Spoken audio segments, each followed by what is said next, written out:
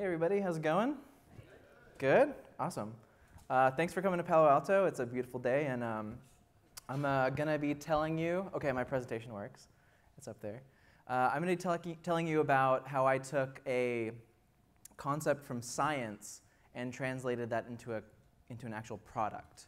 That's a really hard thing to do. Now, who here, I just want to get a show of hands, who here has a business that's in transformative technology? Raise your hands. Who has a business here?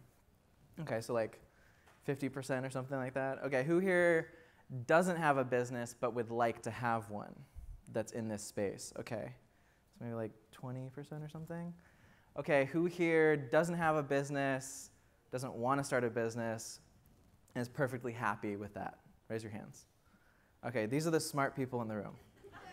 Okay, business is very tough, but at the heart of it, it's a spiritual journey. And hopefully by the end of this talk, I will have persuaded maybe some of you to maybe get into the transformative technology venture. So I have been in this transformative technology space for about a decade, actually. Started when I was 18. And so over the 10 years that I've been doing this, I've, that's not going to work. Okay. All right.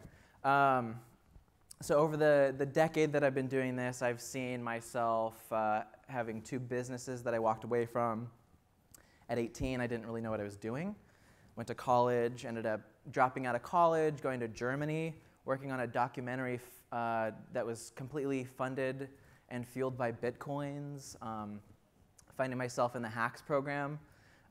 10 days after landing in Hawaii from a trip in Helsinki, and working 14-hour days in an office skyscraper in Shenzhen, China, on an ultrasound device.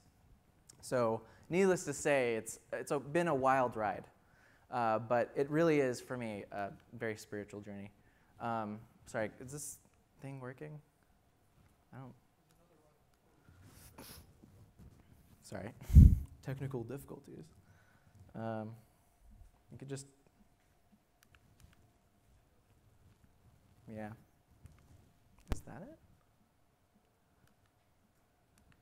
Sorry. Could you just click through? Just go to the first slide with words on it, I guess. I'd say. That'd be cool. That background is a photo I took in Japan, actually, while I was in China. Okay, getting back to it. All right, so in order for you to succeed in business, you have to change the questions that you're asking. At the heart of it, you need to realize that if you keep on asking the same questions, you're always going to get the same answers. So if you change the questions that you're asking, you're going to be getting different answers. So in order for you to succeed, what you need to do is realize that your product ain't shit, and the customer, the people that you're serving, are way more important than whatever product you've made. And when I made that realization, it was huge. So fall in love with your customers, not your product. Because your product, especially in this space, in 1, 2, 3 years, is going to be completely irrelevant. Somebody will have copied you from China. Somebody will come up with something even cooler. So you need to be able to stay ahead of that. Now, if you want to succeed, you need really good customers. And the way you do that is by meeting their needs better than anyone else in the market. So the best way to do that is to recognize what are the human needs that people need. Can you go to the... Okay, so there are 6 primary human needs that people meet in business and consumer products. First one is certainty. Can this device provide some manner of certainty, some comfort? Then there's variety. Is there something fun, different about it? Is there significance that I get from using the device? iPhones are, a good example. Can I get love or connection? Can I connect with other people? Can I grow as a human? And can I contribute back to the world? Now, if you can make a product that can meet 3 of those needs, then you will have a product that is habit forming, that will actually be sort of addictive to the user. And therefore, you'll have customers that will last for a lifetime. Next. So, yeah. All right, so anyway, the other thing you need to realize is that you need to always realize that your time is a resource that you have a lot of, and in the beginning you have limited money. So if you want to really be irresistible to your customers, you want to make them an irresistible offer. How do you do that? Well, if you come up to somebody and you say, hey, I have this cool HRV device, or I have a EEG device, it's pretty cool, I would love for you to purchase it. It's going to help you stay calm and do well at your work, right? So that's a pretty okay pitch. But if you want to make it irresistible, what if you said something like, I have a product that will transform your life so much that I guarantee within 30 days you'll be 10% more productive at work, you'll have much better interactions with people, and if you don't find that to be the case, I will refund your money completely, 100%, no questions asked. So that's an offer you can make to somebody. It costs you absolutely nothing to make the offer. It's irresistible, and it's seemingly deceptive in the way that people think, I don't want to make an offer like that because then I'll be paying people back. But it actually shows confidence in the product. You'll actually sell more that way. So, and then going on to questions, you want to ask yourself, what business am I in first? So you want to say, like, am I in the business of EEG or HRV or brain stimulation? And then realize that that's actually probably not the business that you're actually in. You want to ask yourself, what business are you really in? So what business you're really in is a question that comes from Steve Jobs. And he started asking himself that when he came back to Apple in 1997. And people started saying, okay, we're in the business of making really cool products. And he's like, okay, I like that, but is there something more that we're not seeing? And the answer that he really liked was, we're in the business of connecting people to their passions. That was one that he really liked. And he thought to himself, like, what are some passions that people have? And okay, Steve Jobs, if you know him, big fan of music, right? So he started playing with that idea for many years, and how can we connect people to the music passion? And there came iTunes, one of the most, it really is the most successful music streaming business in the world, right? And it still will be for a long time. Apple Computers was the name of the company in the 70s and the 80s and the 90s. They dropped that. Now they're Apple.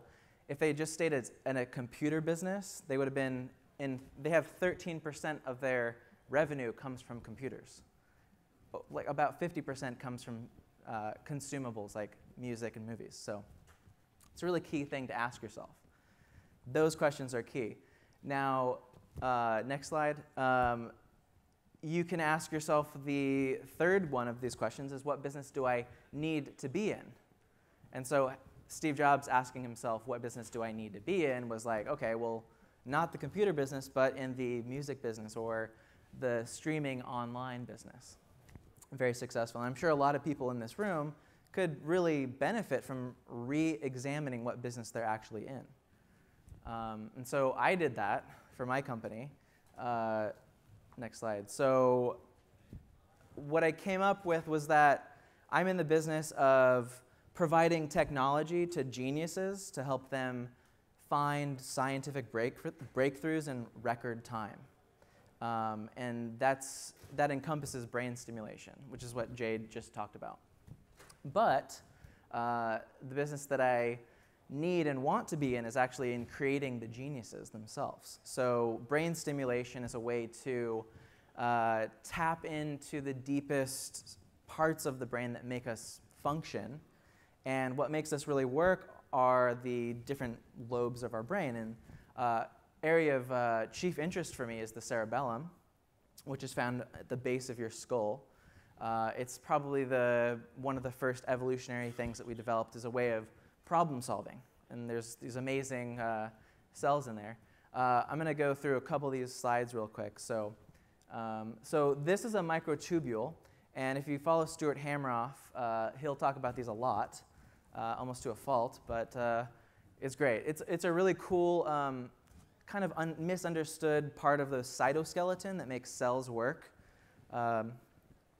And in a cell, if you look like a paramecium, in order for them to get around without a central computer brain, they'll actually utilize their cytoskeleton, which are those microtubules, in lattice structures that surround it, and they communicate with each other, and they can actually reach out. We'll look at the next slide. So they actually act like that. They shoot out neurons. And if you go to the next slide, we'll see what a neuron in the brain looks like. This is actually the same concept of just a regular cell that's been able to shoot an arm out and communicate with other neurons. Now, how do they do that? Well, if we look at the common conception for how a neuron communicates is through synapses. And they think that, like, you send like a chemical and it goes to another synapse, and then you have membrane potentials and like electricity firing on the skin of the neuron. But actually, the microtubules are likely another carrier of signals. And they're not just like discrete quantized units of electricity. They're actually ways to transfer frequencies throughout the entire brain. Really look into what these things do. The microtubules are really amazing structure. It looks like a carbon nanotube.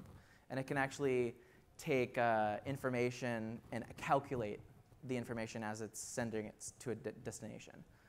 Next one.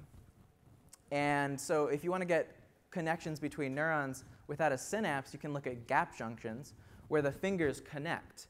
And there are little windows where these microtubules can actually see each other. And they can basically read each other through vibrations. Similar vibrations to what ultrasound is doing. And they might even be thinking of apples or cherries at the same time. So next one. And so if you look at the cerebellum, this is a Purkinje cell. It's got about 1,000 of these dendrites. They all integrate information. They calculate it. This is actually part of a tensor network, which is where Google gets the name TensorFlow for their deep learning algorithms. And I think they're trying to recreate a cerebellum, basically. Each dendrite is weighted for different values, and it calculates things. This is where you have problem solving. So next, so how could we potentially get into this area was an idea that I heard from Elon Musk, which is a neural lace. And instead of just doing deep brain stimulation where we throw a bunch of electrodes into your head, which is really a bad thing to do, there's already a big pathway to get through the head. And it's the capillary network. It's the blood network. So that's the blood-brain barrier that separates the blood from the neuron area. So next one. So if we wanted to go into a cell, or like into a capillary, what we would want to do is go to an area where the astrocytes are. Those are like little neurons that control the vasculature. And if you're in an area like that, then you're close to a neuron. Those actually control the blood flow and give glucose to the surrounding neurons. So if you could find a way to get in there, next slide, then you would find a capillary somewhere in your throat down by your collarbone, inject a microcontroller and a neuron.